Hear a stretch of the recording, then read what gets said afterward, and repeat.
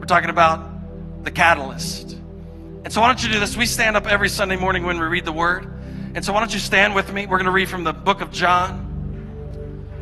And I'm going to ask for your forgiveness up front. I'm going to read half the Bible this morning, but I think it's important. So I'm going to read a lot. This is right after Jesus fed the 5,000. He's come across the lake. He's walked across the lake. He took the expressway and walked across the lake. Some of you may remember that Peter, he encountered the disciples halfway across, and Peter said, man, if it's you, Lord, bid me come. And he steps out of the boat and he walks a little bit on the water. By the way, don't hate on Peter. He's the only one other than Jesus that walked on water.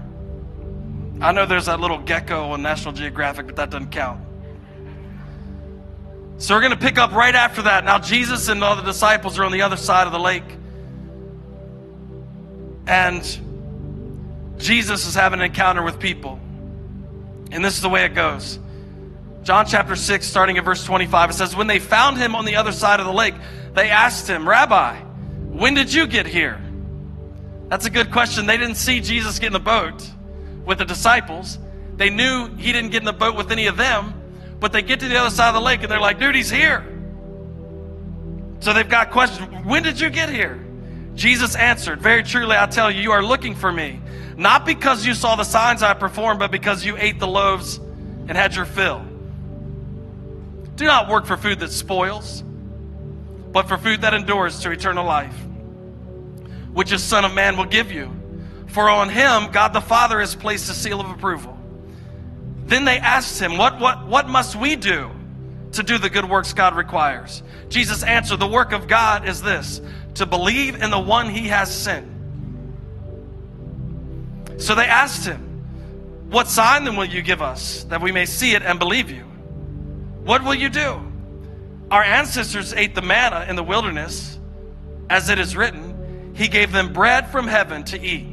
Don't you love it when people quote the scripture to the scripture? Jesus is the Word made flesh and dwelt among us. And here are people quoting him back to him. Well, this is what it's written. Jesus said to them, very truly, I tell you, it is not Moses who gave you the bread from heaven, but is my Father who gives you the true bread from heaven. For the bread of God is the bread that comes down from heaven and gives life to the world. Sir, they said, always give us this bread. Then Jesus declared, I'm the bread of life. Whoever comes to me will never go hungry, and whoever believes in me will never be thirsty. But as I told you, you have seen me, and still you do not believe. All those the Father gives me will come to me, and whoever comes to me I will never drive away. For I have come down from heaven, not to do my will, but to do the will of him who sent me. And this is the will of him who sent me, that I shall lose none of all those he's given me, but raise them up at the last day. For my Father's will is that everyone who looks to the Son and believes in him shall have eternal life, and I will raise them up at the last day. Come on, that's good, isn't it? All right, we're not done yet. Hold on. This thing's about ready to go sideways. Everything sounds great up to now. It's getting ready to go totally sideways. At this, the Jews there began to grumble about him because he said, I am the bread that came down from heaven. So Jesus just crosses a line with them. They said, is this not Jesus, the son of Joseph, whose father and mother we know? How can he now say, I have come down from heaven? Stop grumbling among yourselves, Jesus answered. No one can come to me unless the Father who sent me draws them, and I will raise them up at the last day. It is written in the prophets, they will all be taught by God. Everyone who has heard the Father and learned from him comes to me. No one has ever seen the Father except the one who is from God. Only he has seen the Father. Very truly, I tell you, the one who believes has eternal life. I am the bread of life. Your ancestors ate the manna in the wilderness, yet they died. But here is the bread that comes down from heaven, which anyone may eat and not die. I am the living bread that came down from heaven. Whoever eats this bread will live forever. Therefore, this bread is my flesh, which I give for the life of the world. Then the Jews began to argue sharply among themselves. How can this man give us his flesh to eat? I told you it's getting ready to go sideways. Jesus said to them, very truly I tell you, unless you eat the flesh of the Son of Man and drink his blood, you have no life in you. Whoever eats my flesh and drinks my blood has eternal life, and I will raise him up at the last day. For my flesh is real food and my blood is real drink. Whoever eats my flesh and drinks my blood remains in me and I in them. Just as the living Father sent me, and I live because of the Father, so the one who feeds on me will live because of me. This is the bread that came down from heaven. Your ancestors ate manna and died, but whoever feeds on this bread will live forever. He said this while teaching in the synagogue in Capernaum. On hearing it, many of his disciples said, whoa. Look at your neighbor and said, I'm about ready to leave church. They said, whoa. Who can accept it? Aware that his disciples are grumbling about this, Jesus said to them, does this offend you? Then what if you see the Son of Man ascend to where he was before? The Spirit gives life, the flesh counts for nothing. The words I have spoken to you, they are full of the Spirit and life. Yet there are some of you who do not believe, for Jesus had known from the beginning which one would believe and to whom would betray him. He went on to say, this is why I told you that no one can come to me unless the Father has enabled him. Verse 66, from this time, many of his disciples turned back and no longer followed him. Father, we thank you this morning. We pray this not be a Easter like before, God, but we pray that you transform our heart and minds. We pray that because you touched us this morning, God, we'd be different. Not different for a while, but different permanently. Lord, that eternal life would be in us because we believe on you. We thank you for this opportunity we have together. We pray, Lord, that we take advantage of it. In Jesus' mighty name, and everyone said, amen and amen. All right, you may be seated.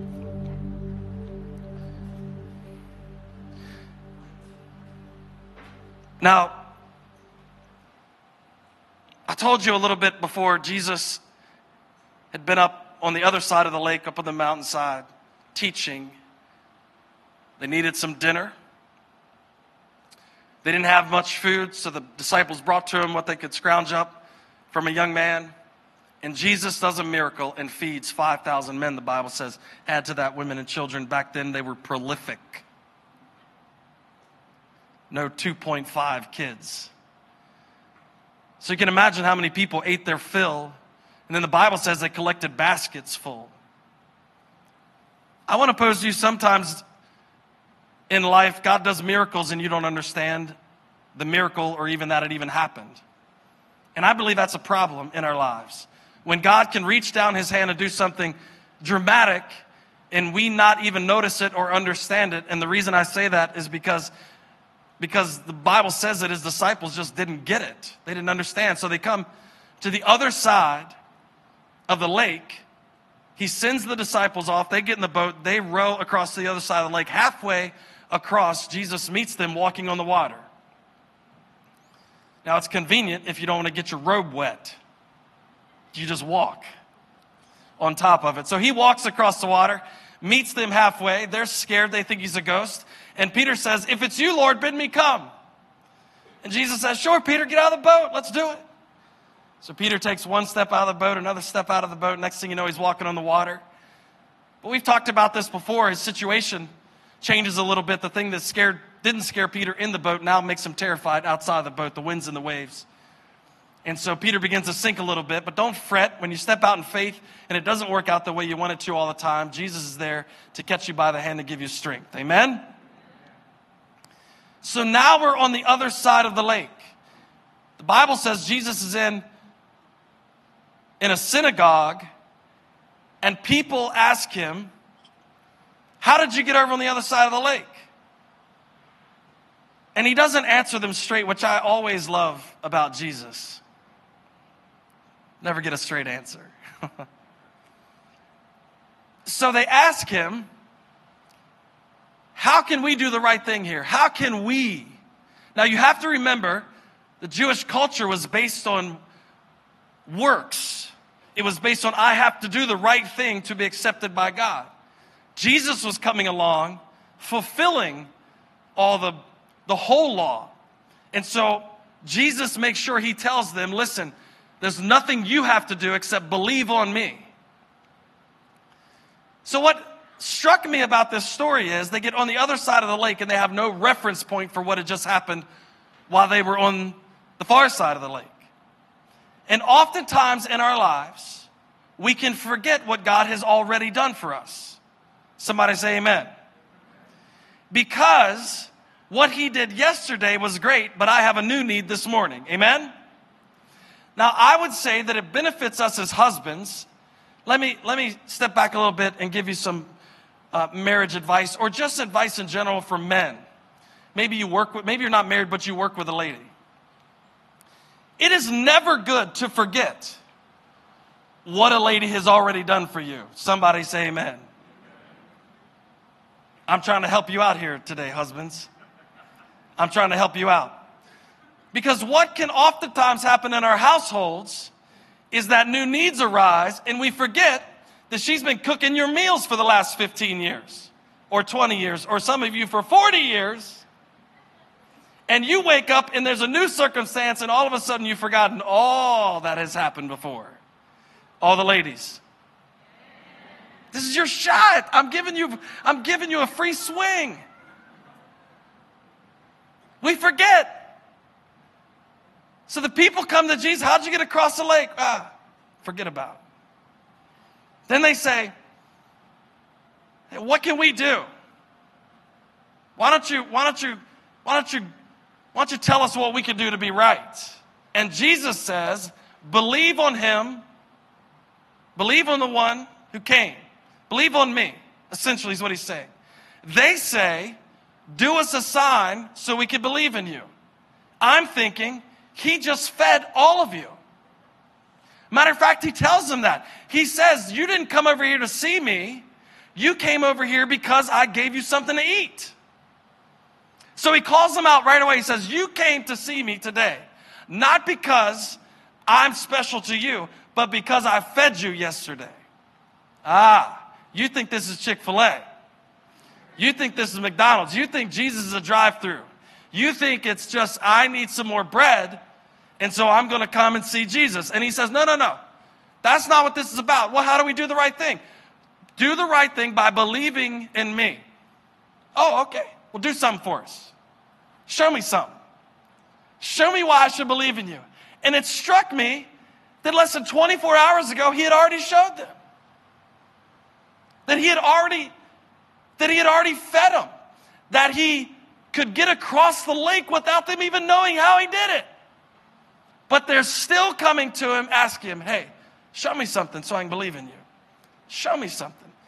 Can I pose to you this morning that if we live our lives always forgetting what he's already done, then we'll always be asking for more and more and more and more and more. We will never be satisfied as long as we forget what he's already done. Amen? It's like sitting down to a meal after somebody has not sweated over it, but sweated making it. It's like sitting down over a meal and go, man, this would have been nice with some, you fill in the blank. You know what you want to do? You just want to punch them in the mouth. Right? Well, it'd be nice if you could eat it with all your teeth in.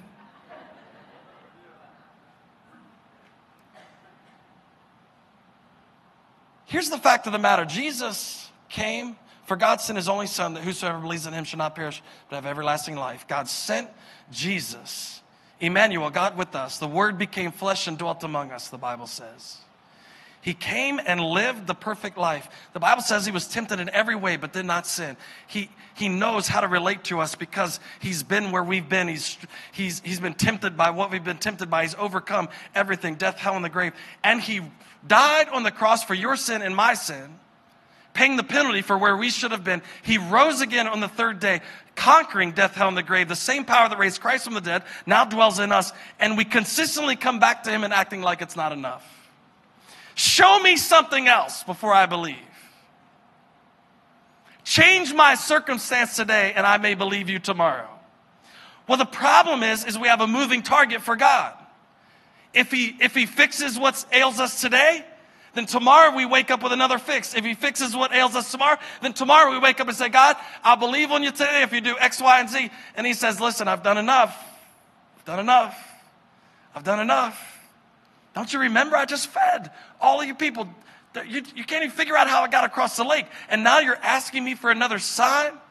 The problem with modern day Christianity is we are inviting Jesus to fix our circumstances and not us. We're inviting him in saying, if you fix all this stuff around me, I'll be better. Here's the reality. He's the catalyst for change. Now watch how this works. So I looked it up on the dictionary. Because the dictionary's online, right? I looked it up in the dictionary. The definition for catalyst in the dictionary is something added to something else that starts or accelerates a chemical reaction, but in and of itself doesn't change.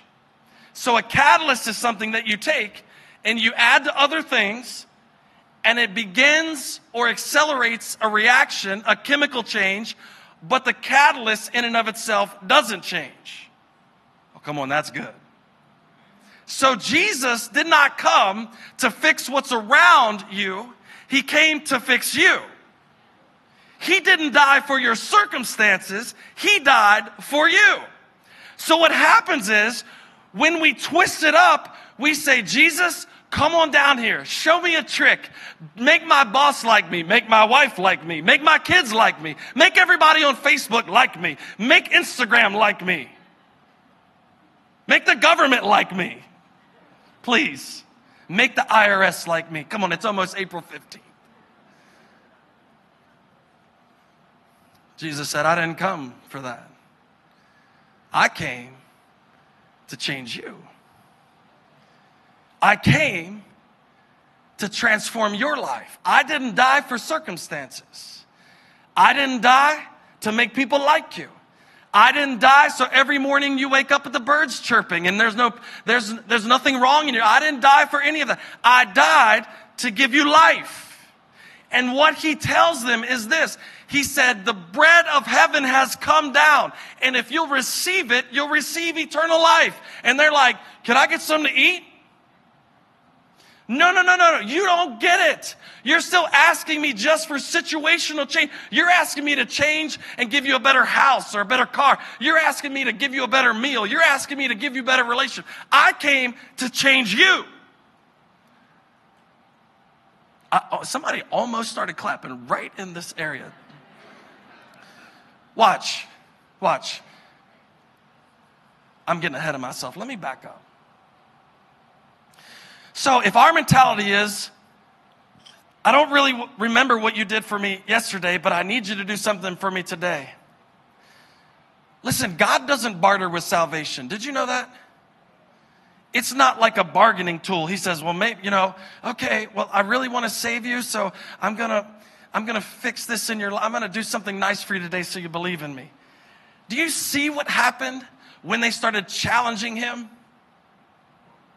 He didn't change. He came as the catalyst to cause a change in people, and when people demanded a change from him, he didn't. Because the catalyst doesn't change. So watch what happens. He comes, they come to him and they say, hey, how'd you get here? Well, forget about it. Hey, this is what we want from you. Show us a sign. We would believe in. Show us a sign, show us a sign, show us a sign. He says, no. No, I'm not showing you a sign. Matter of fact, here's what I'm going to tell you.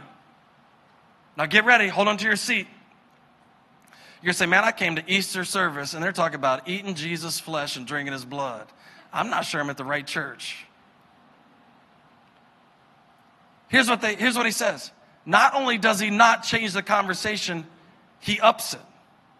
And he says, if you want eternal life, eat the bread that came down from heaven. By the way, I'm the bread that came down from heaven. Unless you eat my flesh and drink my blood, you'll have no place. What? It says they looked at each other and said, this is a hard teaching. You know what translated that in a crisp paraphrase is? This man's crazy. He just walked in here and told us to eat his flesh and drink his blood. I don't even know what he's talking about. Grab the kids, honey. We're pulling them out of Sunday school. We're out of here. They're probably eating flesh in the back. I don't know what's going on. This place is nuts. This Jesus has jumped off the deep end. Talking about eating his flesh and drinking his blood. He says it multiple times. And I'm thinking, why is he doing this? Because if it were me, can I let you in a little bit on public speaking? The dynamic that happens. I do weddings, nobody claps. I do funerals, nobody claps. I compare them together a lot. Do you guys see the similarities to weddings and funerals? There's death involved in both. Okay, focus. So a speaker like me, I'm going to be transparent with you. We can oftentimes be swayed by crowds because the reaction to the message can either turn you one way or the other sometimes. Now, watch why this is important. So if I'm preaching in a certain area and you're just clapping, yeah. My first trip to Africa, I preached at a church. I've told some of you this some at times. I preached at a church. No lie. This is the best sermon I've ever preached. I don't even remember what I said. Best sermon I've ever preached. You know why? Because at one point in time during the sermon, everybody was standing up. I don't even know what they were saying. Scream. They could have been saying, get out of the building. I didn't know. But they were screaming at me, handkerchiefs in their hands, going like this. And I know the pastor was standing over here going, who is this Chris Jones? And I was like, this is as good as it gets, man. This is amazing. They all love me. They really love me. And I was just like, Yara. I have no idea what the sermon was about. I could go back and check my notes. I have no idea. I couldn't tell you today what it was about. But it was awesome. It was amazing. The best sermon I've ever preached. The best. You know what the issue is there? If you do it long enough, you got to be careful about the applause. Sometimes in our life, we have to be careful about the applause. And what I noticed about Jesus was, matter of fact, there was no applause. They started grumbling about him, and he did not change. He didn't go, Peter, they don't like my sermon. They don't like me talking about bread from heaven. I don't know. That's all I prepared today. I don't have anything else to say to them. They want me to do something for them, but I really feel like I should tell them the bread from heaven has come down and they can receive salvation. And I really feel like it's, do me a favor, stop telling people what you feel like. Just do the right thing. Oh, you're going to clap there too. Anyway. So Jesus does not change the message because the crowd has difficulty with it. Jesus doesn't change the message because the crowd goes, oh man, this is a tough saying. Who can accept all this? Who can understand this? He doesn't change the reason he came because the people that he came to didn't accept it. Nothing changed about it. He's the catalyst. So he said, I came to change you. This doesn't work the opposite way. Just because you can't grasp what the eternal Son of the living God says doesn't mean I need to change the message. Boy, this is culturally relevant for today, isn't it? Turn on your TV and people of faith are sidelined every time somebody doesn't understand what they say. And we want to switch. Oh, we got to make it palatable. We got to make it palatable. We got to talk about it the right way. We got to dress it up the right way. Jesus said, listen, unless you eat this flesh and drink this blood, you have no part. Matter of fact, the longer they went, the worse his conversation got. I'm like, Jesus, man, just lighten up a little bit. Get a clap. Get them, work them up. Send them that tough stuff in an email. You don't have to do it all on Sunday. You don't have to do it all in church. Just send it every now and then. Just, say really nice stuff and then just interlace it with the difficult things so they can accept it. But he didn't. He didn't come to change. He came to change us. So he tells them, Matter of fact, they decided they were walking away from him. And he didn't change. And I ask myself that sometimes. Chris, because here's what the Bible says. The Bible says that the same power that raised Christ from the dead is in us if we're believers. Amen? So Jesus was a catalyst. Come from heaven. Put on us, put in us to change us, but he yet is not changed. He came down from the Father, the one and only Son, full of glory. Came when he touches us. There's a reaction. There's a change that happens. Your life is never the same. The Bible says that old things pass away and all things become new. You're not the same person. You were bought with a price. The Bible says that he shed his blood for you. He atoned for your sins and he resurrected. And that resurrection power is on you and in you and changes you permanently.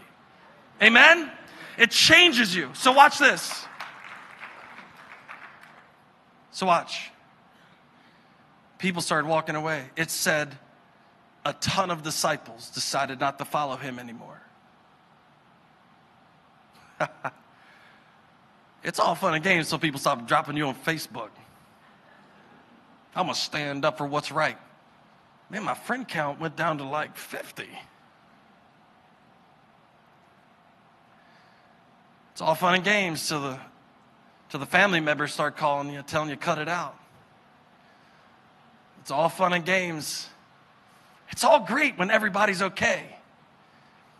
But Jesus is standing there, and it's almost like on purpose. He's talking about this, and people just start saying, we can't do it. We can't follow you anymore. And he's okay with it. And I started thinking to myself, wow, that's pretty impressive that he could do that. I started thinking about a catalyst. You're right, God. He doesn't change. He's the same yesterday, today, and forever. Job said no plans of his could be thwarted. What God's will is in heaven will happen on earth. It will happen. God is God. He was there from the beginning. He'll be there in the end. He was there before the beginning started. Will be after the end is over. He is unwavering, unchanging, uncompromising. He is everything that you can imagine a God should be and would be, and more than you can imagine. So, what happens is when God doesn't change, it irritates us. You know why? Because I want justice when he is giving mercy. And I want him to change. Yeah. I want vengeance when he is blessing. And I say, whoa, you got to fix that. They did X, Y, and Z to me, and I want you to fix it right now. I want you to fix it. I want you to slap them around a little bit. Shake things up. I want you to punish somebody because they did something to me. And God says, I'm long-suffering. I'm trying to save their soul, not fix your circumstance. Oh, come on. I heard somebody in the back. Amen. Watch. If I'm always counting on God to fix my circumstance and not fix me, then I will always be unsatisfied with the results I get from God. I will always be unsatisfied with the results I get from him because he didn't come to fix all of my circumstances. He came to fix me.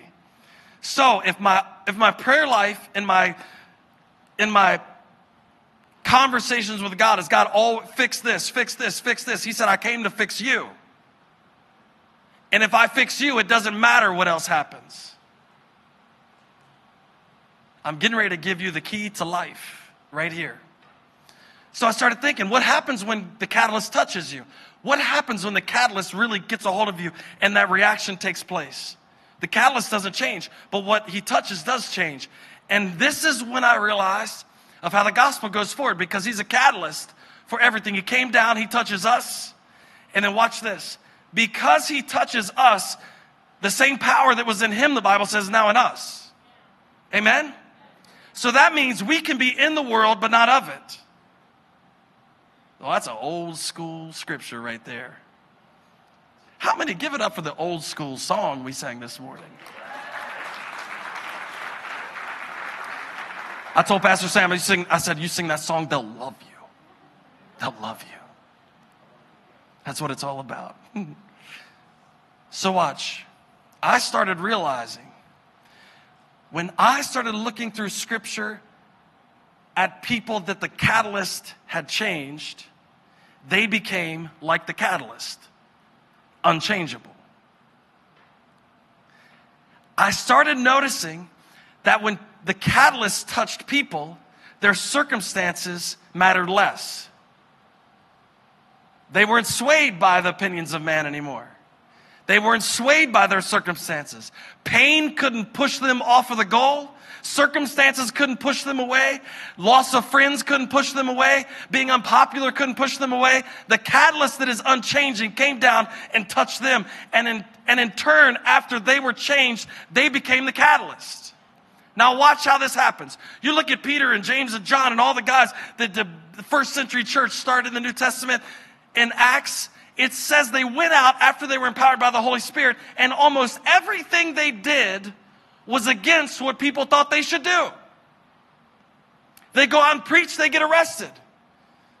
I don't know if it was me, I'd be on the phone with my wife, baby, I got arrested.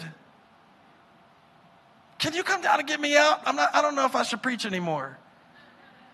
I mean, really, they arrested me today for preaching. I thought they liked me. But they arrested me for preaching. Now my feelings are hurting. I don't know what to do. Peter stands up in front of the leaders and says, whether you think it's right to serve you, we think it's right to serve God. So you can lock us up as many times as you want to lock us up. But the catalyst has touched me. He's changed my life forever. And so now my circumstances don't matter as much. So you can lock me up, throw away the key. It don't matter. I can be sick. I can be healthy. I can be anything now. It does not matter because he touched me. Look at Paul's life. We talked about it about a month ago. Paul says, man, I've been beaten. Been whipped, shipwrecked, spent a night on the open ocean. I'm not changing. I came in contact with the living God. He changed me. It don't matter what circumstance I get in now. I'm in touch with him. It does not matter. Matter of fact, Paul writes it like this. He writes it like this in Philippians chapter 1, verse 12 through 18. Now I want you to know, brothers and sisters, everybody paying attention now, that what has happened to me has actually served to advance the gospel. You know what happens when you are touched by the catalyst is that you start looking at your circumstances in a totally different light. It's not Jesus, come fix it. It's how can you now use it? It's now you've changed me. I'm not swayed by the circumstance. Matter of fact, I don't even look at the circumstance the same way. I'm looking at the circumstance 6 months ago. I'd have been bawling like a little baby in the corner and you'd have to come wrap your arms around me. But today I realize that I don't have to change because he's touched me and that this circumstance can be used for the gospel. I got a totally different look. You have to remember, you're not the same anymore. It changes our outlook. Paul said, I got to tell you, brothers and sisters, what has happened to me has actually served to advance the gospel as a result. It has become clear throughout the whole palace guard and to everyone else that I am in chains for Christ. And because of my chains, I ain't changing. Paul's not even praying to get out of it. Paul's not even praying for him to release the chains. Paul's not praying for him to deliver him. He's been transformed by the Son of God. He's been transformed by that resurrection power. And now it dwells in him. And he says, I don't need you to deliver me anymore. I need you to use me where I am. Totally transforms the situation. And because of my chains, most of the brothers and sisters have become confident in the Lord and dare all the more to proclaim the gospel without fear. Watch this. Jesus came down, touched Paul. Paul touched other people, and now other people are being unchanged. Did you see that? Now people in the palace guard are more confident than ever in Christ, and now they're preaching without fear. You see how this... At this church, we talk about far and wide all the time. We talk about We're going to take the gospel as far and wide as God will give us the ability to go. Far and wide, far and wide. We're going to push the gospel out there. We want grace. We want everybody to inherit eternal life. I mean, it's Easter, right? Right? That's what he came for, right? Resurrected. They're like, no, this is pretty good. Just this many. That's fine. I don't want to get heaven too crowded, get a trash problem. We want all to inherit eternal life. We want the same for everybody. We want you to believe on Christ.